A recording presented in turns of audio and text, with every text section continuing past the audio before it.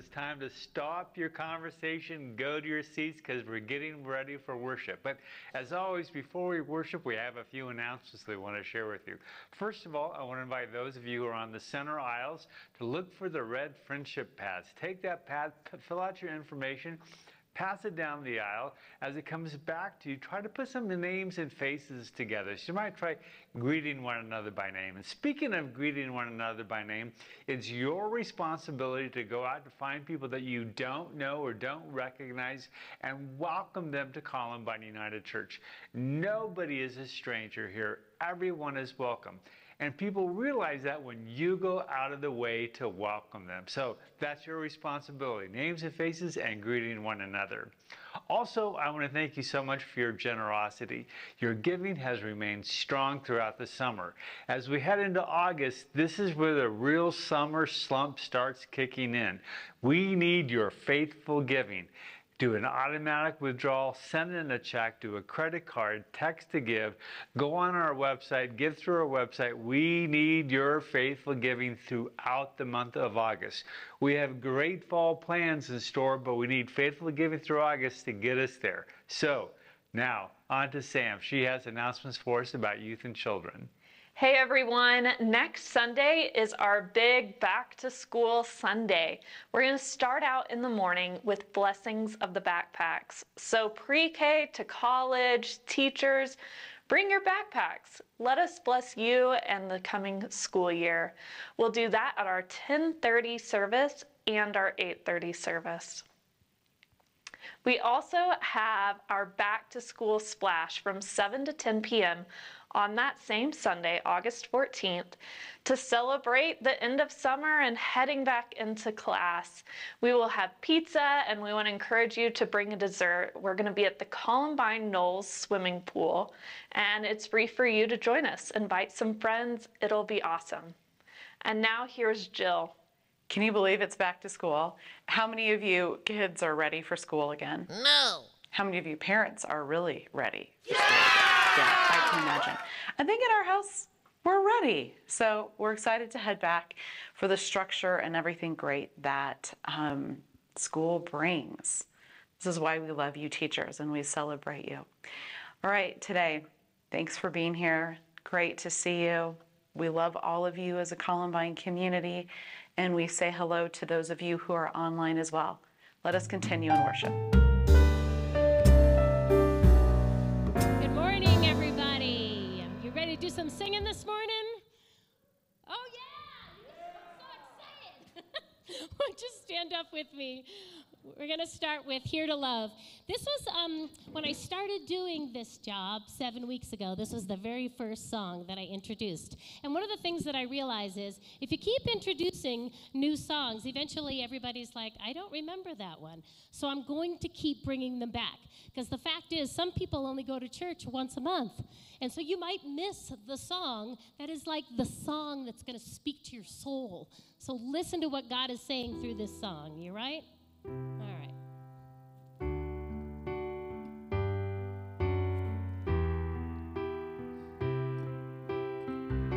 All right, let's sing together. We must all unite. We must all unite, for we are one creation. We must join the fight, together we are strong.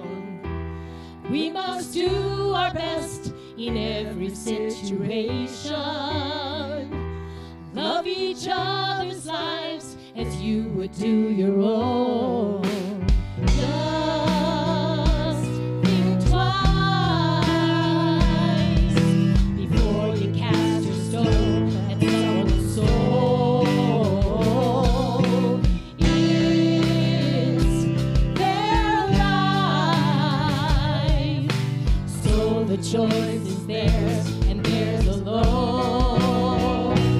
We're not here to judge, we are here to love. There's no room for hate. We are just one human race. We must rise above. We are here to love. There's no time to waste anymore. We must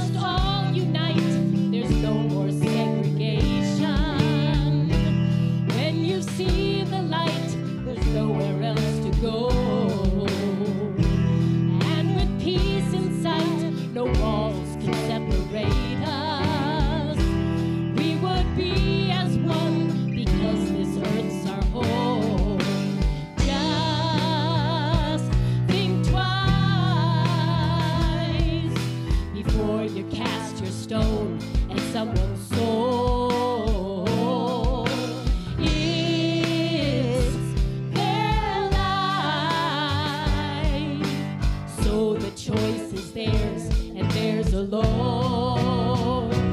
We're not here to judge, we are here to love. There's no room for hate. We are just one human race, we must rise above. We are here to love. There's no time to waste anymore. Will we learn from our past? Our clock is running fast. We're not here to judge, we are here to love.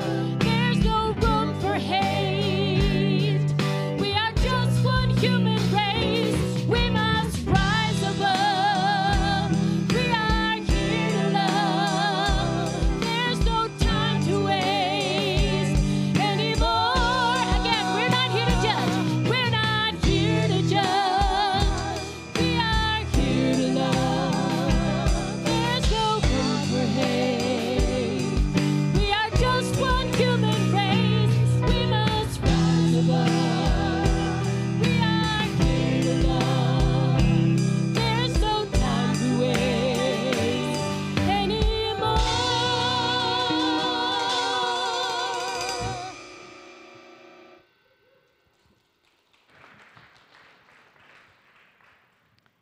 Go ahead and have a seat. For our take a breath a moment, we are just going to pause. And is there an opening prayer? I can see it. There it is. Let us pause. Today is a Communion Sunday. Communion Sundays are our first Sunday of the month. And I want you, as we take a breath, to consider this invitation to this table. This invitation to Jesus to say, who says, "Come to me, all you who are blank," fill in the blank.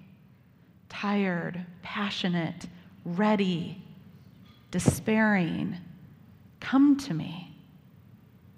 Take a deep breath and consider what is the invitation for you this morning?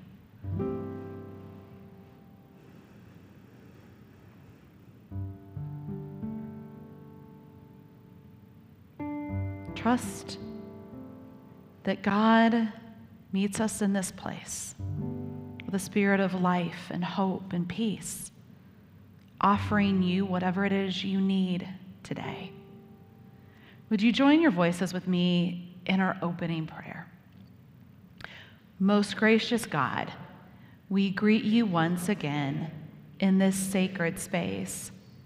We have come because we need to be reminded of your love and your expectations for our living. We are like the vine you planted, watered, and protected. We know in our hearts that we need, want, and desire your presence in our lives. So we come in prayer and listen for your word to speak to our hearts and reveal again your desires for us. Amen. We have a guest preacher today, Renee Kosler, and as we have kind of continue just in this moment of take a breath, we have something that she brought to hand out to you. So she and I are going to walk around.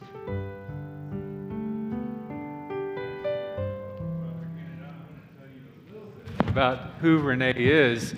As you know, this earlier in the springtime, we were thinking about people who we would want to preach to the congregation because they have an interesting story, they have an interesting faith background. And so Jill and I sat down, we brainstormed a few names, and I said, you know, one of the persons I want to hear from is I want to hear from Renee. Because let me ask you a question. Last week, what were you doing? What were you doing last week? Mowing the grass, fixing dinner, grocery shopping, walking the dog. Well, last week, Renee was climbing the Matterhorn.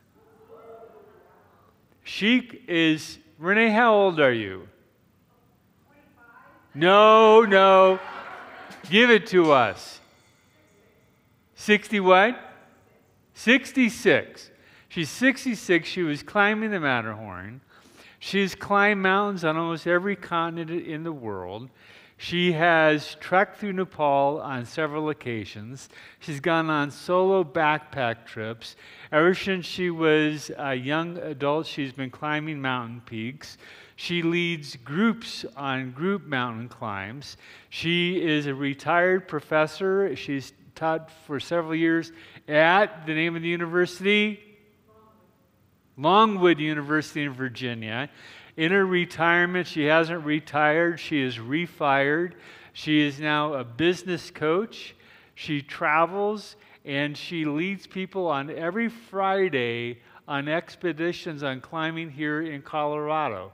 So what are y'all doing with your life? That's every time I listen to Renee talk, I think to myself, man, I got to get off my backside and get going.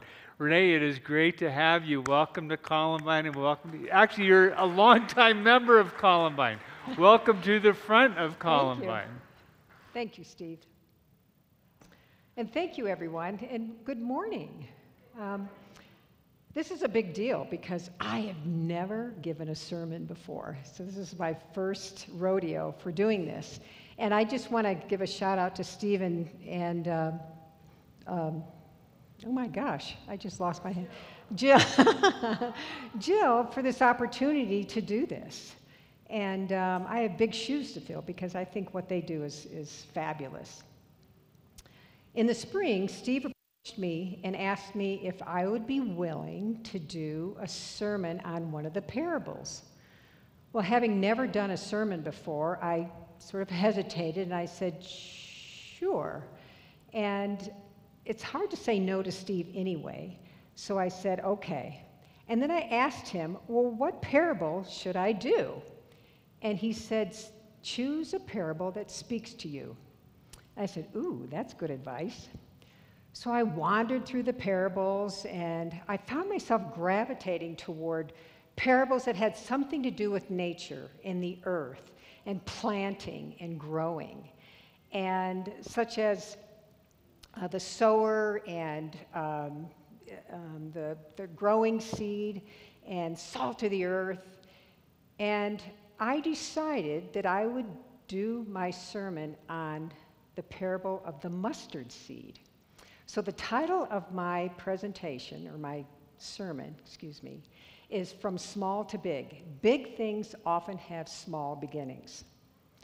So this is the scripture reading for today, Matthew 13, 31, and 32. The kingdom of heaven is like a mustard seed, which a man took and planted in his field. Though it is the smallest of all your seeds, yet when it grows, it is the largest of garden plants and becomes a tree, so that the birds of the air come and perch in its branches. So before I dive into this scripture reading, I want to talk about the mustard seed. Now, I'm a little embarrassed to say that before I began preparing for this sermon, I knew very little about the mustard seed. In fact, I'd never even seen a mustard seed before. And I'd heard about the parable of the mustard seed over my lifetime. And I knew about the wild mustard flower along hiking trails, a bright yellow flower. And I know that when I eat my hot dog and hamburger, I put mustard on, my hamburger and hot dog. But I knew very little about the mustard seed, so I dove in and learned a little bit more about what the mustard seed provides. And these are some facts about the mustard seed. It's the second most popular spice traded around the world. Who knew? And in fact, much of it is exported from the country of Nepal, which I have visited many times. It's a powerful antioxidant. And so when we think about antioxidants, oftentimes we think about yummy blueberries. Well, now you can throw some mustard seeds in with your blueberries when you're eating them for an added bonus. It's good for hair growth and strength. It helps prevent asthma attacks. It helps relieve congestion. It alleviates pain and swelling and reduces headaches. Wow! all in that little tiny mustard seed. How much power it has for our health and the benefits to our overall well-being. I was overwhelmed by learning, and there are many other things that the mustard seed provides. And it's a good example of how something very tiny has so much power and ability to benefit us in the long run. So what does the mustard seed represent in the Bible? And it begins with Jesus. Jesus was really the initial seed. And he oftentimes talks about the mustard seed related to it begins with something small into moving into something larger.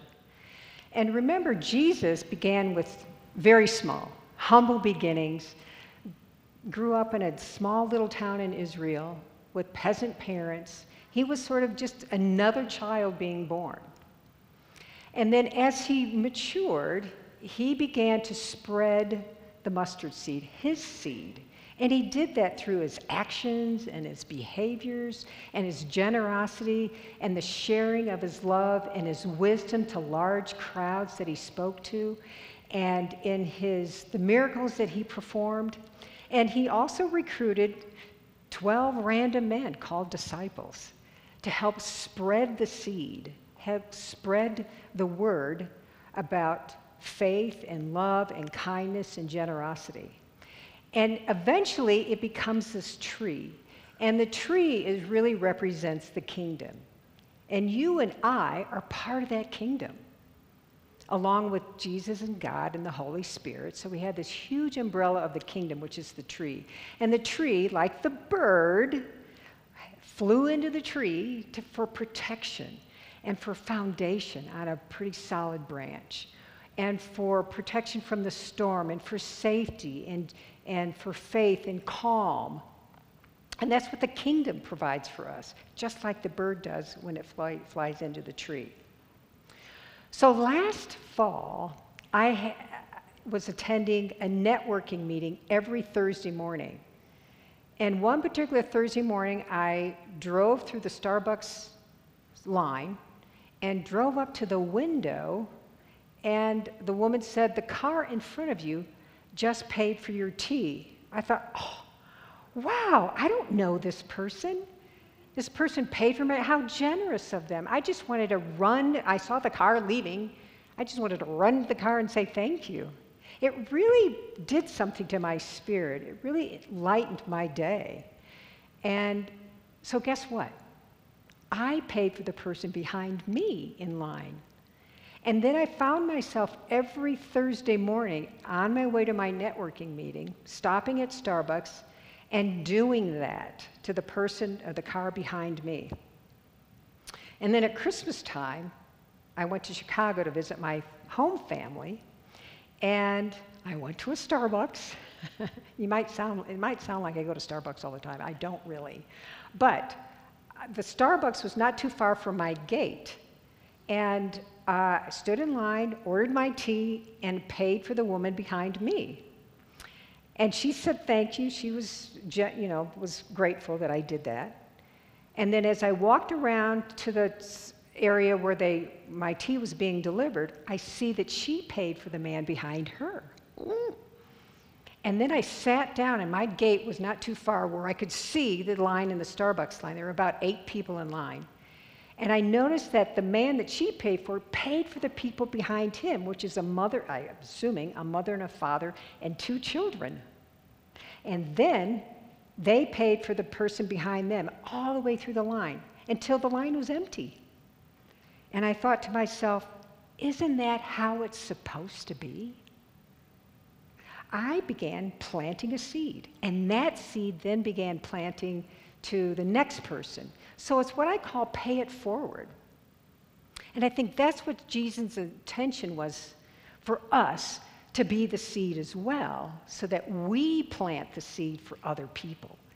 And the examples that we demonstrate, and the generosity and the warmth and the giving and the love that we pass on to other people, the whole intention is to pass it on to other people and paying it forward. But it starts with you. It starts with me. So think about those things that you do in your everyday life where you can then pass that on to somebody else. And you become the model for how Jesus wants us to operate. So the second part of the scripture is from Matthew 17:20.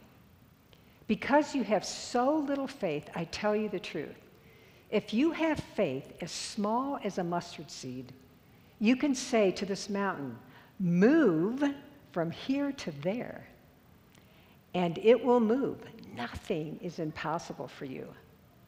Now, the backstory of this scripture is that Jesus was speaking to a crowd of people, and a man came through the crowd and right to Jesus, and he said, Jesus, my son suffers from seizures, and he's always falling in the water, and he's always falling in the fire. Can you heal him from these seizures? I've gone to the disciples, and the disciples can't heal him. Jesus, could you heal my son? So he looks at the man, and in moments, he heals his son from the seizures. A few minutes later, the disciples pull Jesus aside and say, Jesus, how come I couldn't do that? How come we couldn't do that? How come we couldn't take the demon out of the son? And his response is, because you have so little faith. I tell you the truth. If you have faith small as a mustard seed, you can say to this mountain, move from here to there, and it will move. Nothing, absolutely nothing is impossible for you. That scripture brings me tingles. I feel so much power in reading that. Now, literally, can you move a mountain? No, but the idea is that Jesus wants us to step out. Jesus wants us to rely on him. Yes, we can have faith in ourselves and we can have faith in people around us, but he's saying, pick me, have faith in me, because I can give you the abundance and the strength and the power that you need to sense that you can feel as if you could say to a mountain, move from here to there, and it will move. And that feels good. That feels like growing confidence in what you're capable of doing. So in your little jars or little containers, what I'd like you to do is take the lid off, and I want you to take out one mustard seed, and I want you to put it in the palm of your little hand. I'll give you a moment to do that.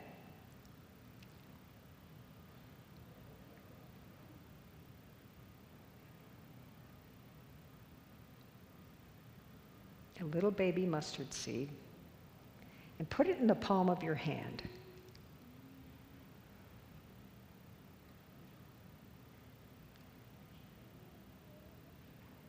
And in relationship to your hand and how tiny that mustard seed is, it gives you perspective. So what I would like you to do with that little mustard seed is that the person sitting next to you or behind you or wherever you are, and I want you to say to the person sitting next to you, all you need is a little bit of faith, as small as this mustard seed in Jesus. Okay? Go ahead and share that with someone else.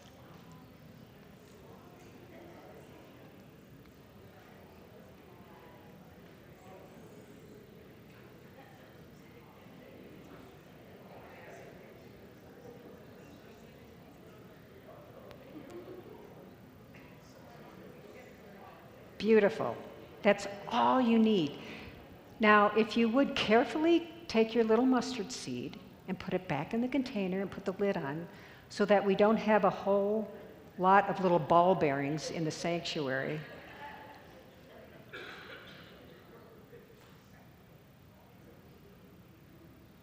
So as I mentioned, Jesus wants us to step out.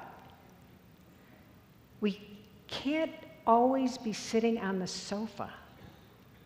You know, the sofa feels really comfortable and cozy and warm, and with a little blanket over us on the sofa.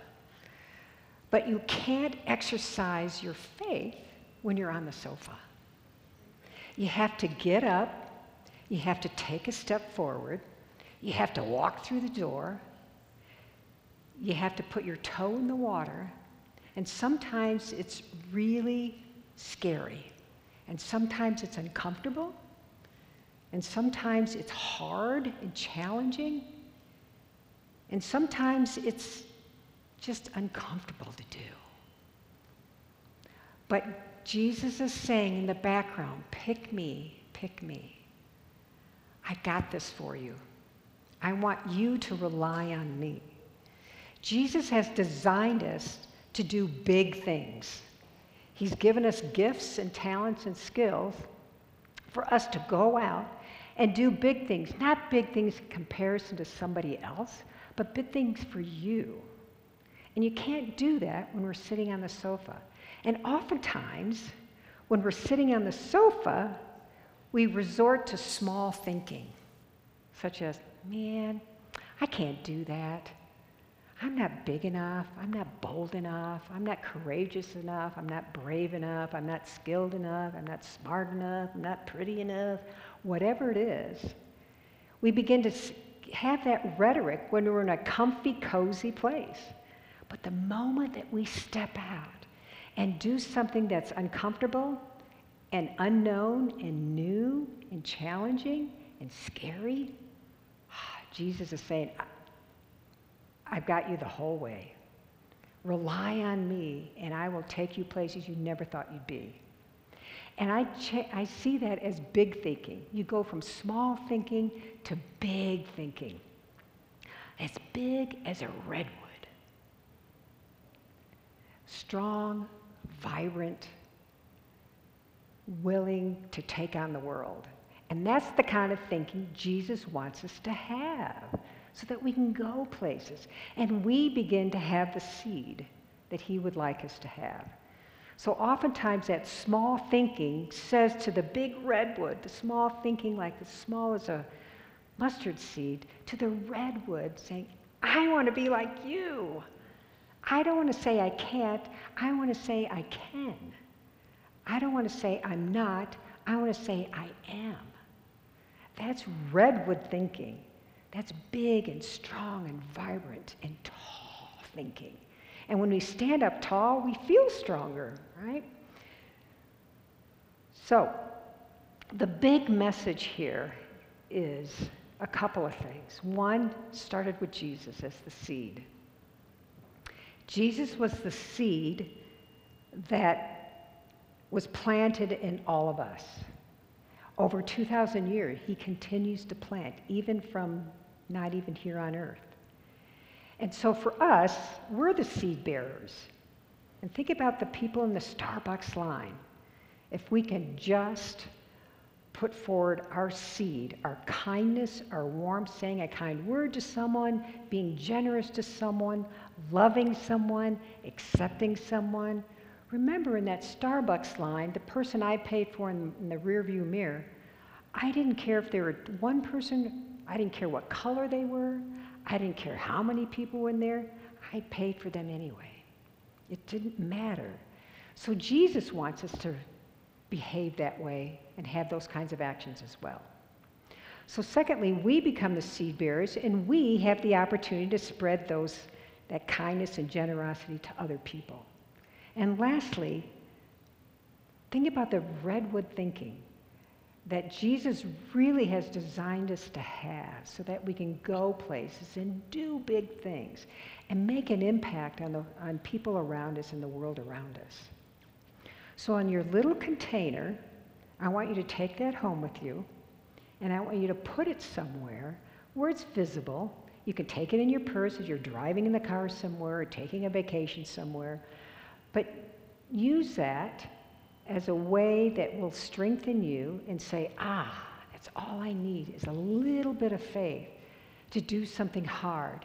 If you're in the midst of about to do something that's scary or difficult or challenging or stressful, then pull out that little container of mustard seed and say, That's all I need, is that little tiny faith in Jesus to move me from here to there, and to give you the confidence, strength, and the vibrancy that He's intended us to have. Thank you.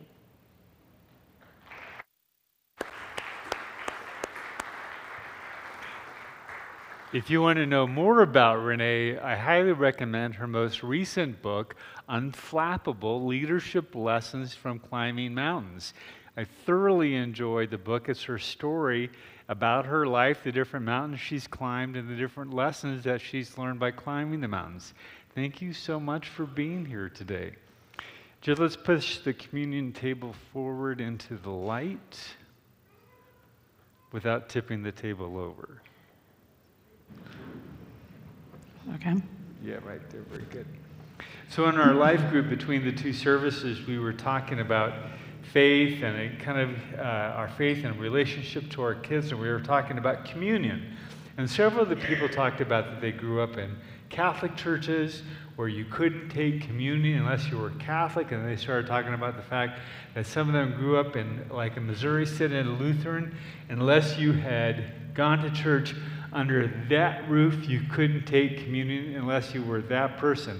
And I thought to myself, man, just think of all the different barriers we put between people and communion. Well, at Columbine, we celebrate an open table. That means literally anybody can come and take communion. In fact, one of the things that I'll always remember about my own faith is one time some Muslim visitors came forward and took communion from me. I thought to myself, that is a perfect example of what the kingdom of God is all about. The mustard seed that is small, and yet it flourishes so anybody can come to the table. Or you're someone who has no faith, a lot of faith, where you're questioning or you're doubting or you have all the answers. Presbyterian, Methodist, Congregational, whoever, whatever, do this. If that is kicking around, you're welcome to come to the table of Christ. On the night on which our Lord was betrayed, he took bread, and after giving thanks, he broke it, and he said, "This is my body which is broken for you. Now all of you take this, eat this, do this in remembrance of me." And in the same way, after giving thanks for the cup, he said, "This is the cup of new life, sealed in my blood. And so drink this cup and remember me." And so each time we eat this bread and we drink this cup, we celebrate the life, the death, and the resurrection of Jesus as a community who follows the humble ways of Jesus. Today, as we prepare for this table, we have a reading that Steve's going to lead us in, and then we will invite you to come forward. Christ invites us to his table. We are so happy to hear his voice. We're excited to share this meal with him. He has prepared a feast for us. The table is laden with good things, the bread of life, the cup of salvation. We are so thankful to receive the Lord's gifts. We are so blessed to enjoy the Lord's presence. All are welcome at this meal. All are loved, and all are invited to receive God's abundance and enjoy it freely. We meet at this table with all of God's children, those born of earth and those born of heaven, and together we sing eternity's praise song, Glory to God, the Holy One. Glory to God in the heavens. Glory to God on the earth. Glory to God now and always. For God's love is never ending. Now let us pray together the prayer Jesus taught us.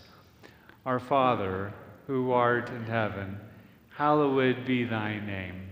Thy kingdom come, thy will be done, on earth as it is in heaven. Give us this day our daily bread, and forgive us our trespasses, as we forgive those who trespass against us. And lead us not into temptation, but deliver us from evil. For thine is the kingdom, and the power, and the glory forever. Amen. So the world is constantly changing, so we have yet another adaptation of communion this week for you. It's kind of going back to how we've always done it, but we'll invite you to come forward down the center aisle. There will be 2 stations. All of our wafers are gluten-free, and we will put out your hand, and Steve and I will give you a wafer. And then we have 2 ushers with us who will be holding the cup, and you can get a cup. There's also baskets for your used cups that you can put them in as you go to light the candle tables. As we center in this moment, friends, remember this invitation of Jesus. Come to me. Come to me. This table is open for all. These are God's gifts for all of God's children.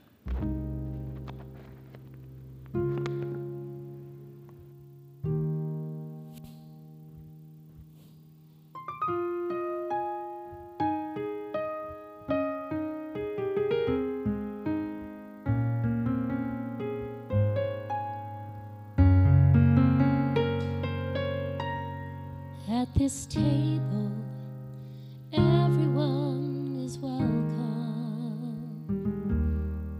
At this table, everyone is seen. And at this table, everybody matters. No one falls between. At this table, you can say whatever. At this table, you can speak your mind. And at this table, everything's forgiven. There's enough for everyone.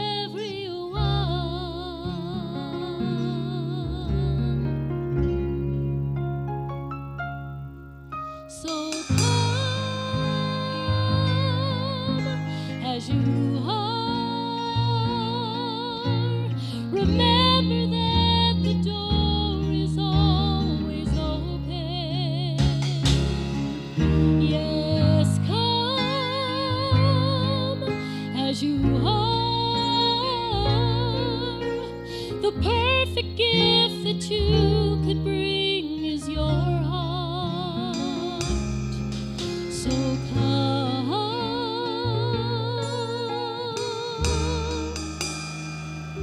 come as you are.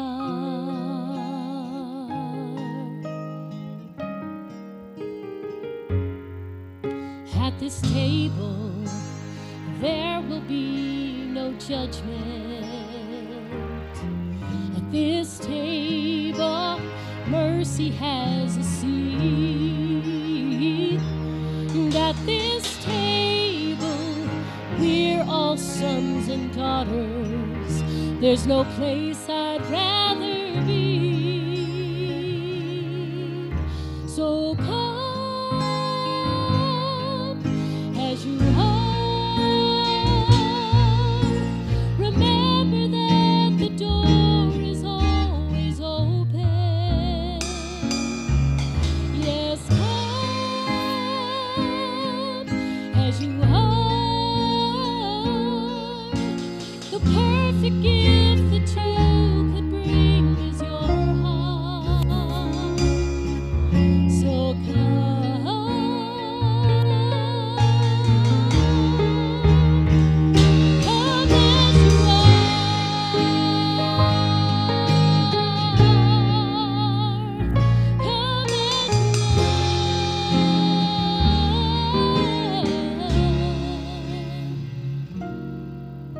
At this table, everyone is welcome.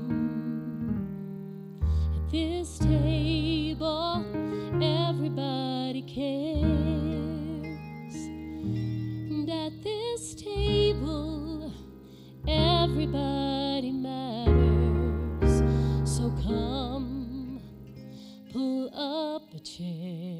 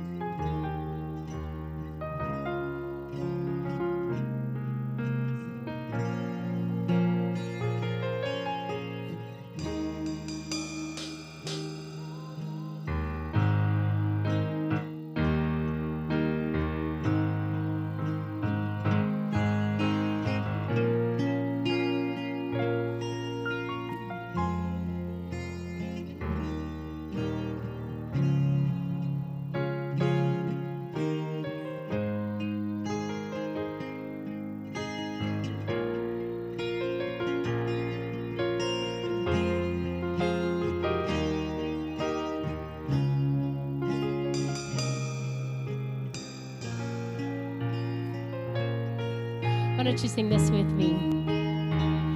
Come as you are, so come as you are. Remember that the door is always open. Yes, come as you are. The perfect gift that you could bring is your heart. So come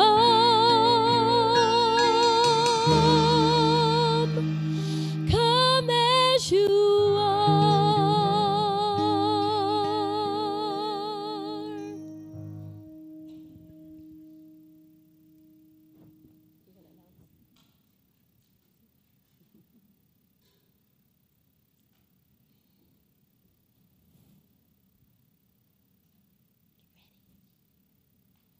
I was just checking my phone to see what was next. I had forgotten the order. And then I looked at you pointing at me saying, Steve, you're up next. Sorry about the rough transition there. Friends, this is the point of the service where we give back to God. Some of you give through online giving. Some of you write a check. Some of you give a credit card. Some of you might be moved to put something in the offering plate today. Really, what I want you to consider is that what we really need to give is ourselves. That God requires all of our lives, everything about us to be part of an offering. So with that in mind, symbolically we put something in the offering plate. Symbolically we give to the church out of our generosity. But it's a reflection of what God truly requires our very lives. Will the ushers receive this morning offering? Where are you now when darkness seems to win? Where are you now when the world is crumbling? Oh, I hear you say, look up, child. Hey, look up, child. Hey, where are you now when all I feel is doubt? Oh yeah, oh where are you now when I can't figure it out? Oh I hear you say, look up, child. Hey, look up, child. Hey, look up, child. Oh yeah, look up, child.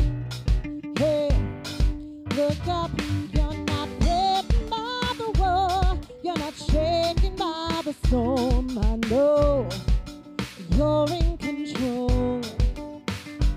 Even in our suffering, even when it can't be seen, I know you're in control. Oh, I hear you say, oh, I hear you say, look up, child. Oh yeah, look up, child. Hey, look up, child. Oh, look up, child. Hey, look up, child. Hey, look up, child.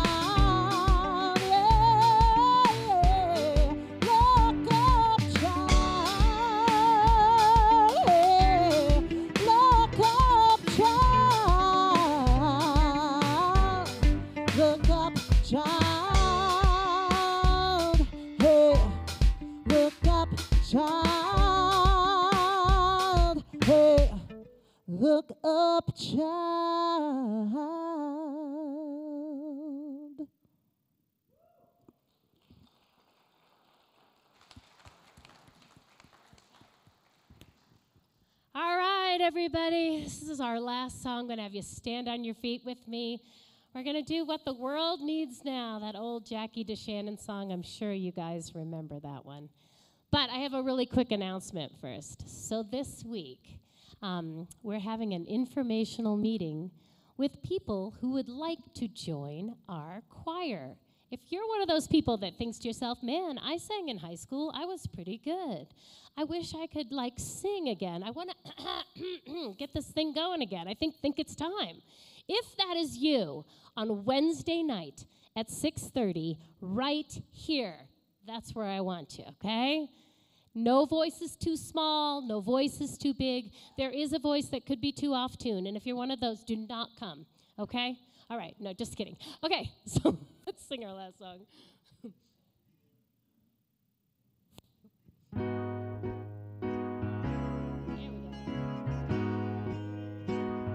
What the world needs now is love, sweet love.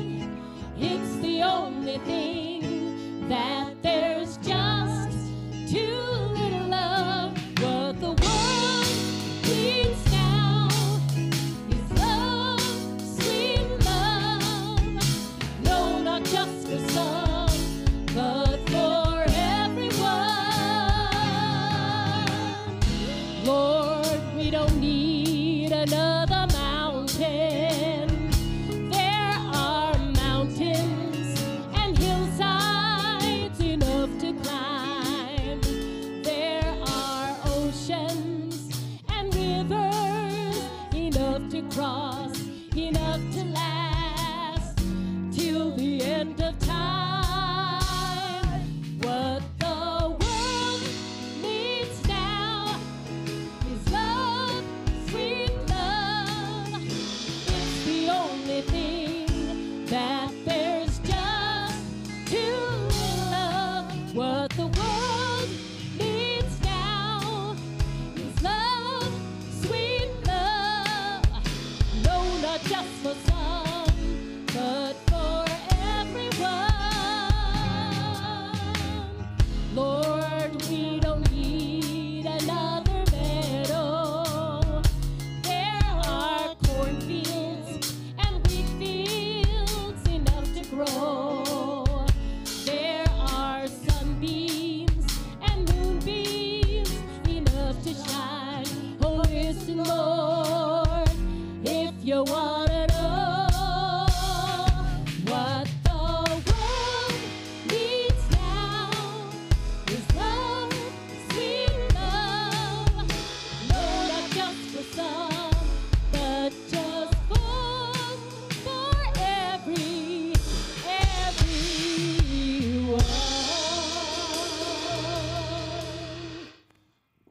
That's it. We're at the end. The benediction. Oh, thank goodness. I was scrambling on my phone. Hey, a couple of things. First of all, Renee said that she has extra, it's right in there somewhere, of the mustard seed. That if you have if you have a friend or someone who could benefit from having some mustard seed, see Renee, and she has some that she can share with you. Also, this coming week is the time to sign up for Ollie classes. We have Ollie here in the fall at Columbine United Church on Wednesdays and Thursdays. I'll be teaching an Ollie class this fall, so you can sign up this week. Jill has these photocopied. They're back at the information center. There's a couple of them, so sign up for Ollie. You know, it is such a simple message, a mustard seed, a little simple message. But just think about what it unleashes in the world. It unleashes a tide of goodwill. And when you do something little, you have no idea how it's going to change that person's life. And then how that person is going to affect 3 other people, and how those 3 people are going to affect 9 others. And then it extrapolates out from there just because you did one little thing. A cup of coffee at Starbucks. Holding a door for somebody, saying bless you, giving a compliment, something little, a mustard seed, and it changes the world. So that's the challenge. Go and change the world, one person at a time.